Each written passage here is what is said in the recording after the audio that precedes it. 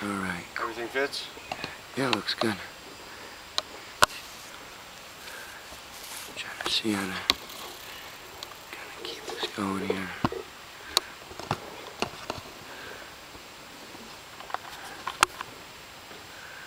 Alright, so what do we have view here? We got a saddle. We've got 2 gut lines. We've got some spikes, all steel.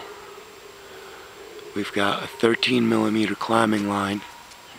We use the 13mm because it's thicker gauge, allows for a hitch to work smoothly and efficiently on it better than a thinner gauge rope.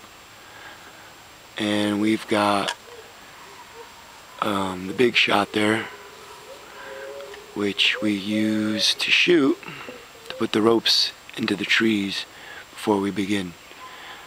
Sometimes the slingshot isn't ideal and you climb.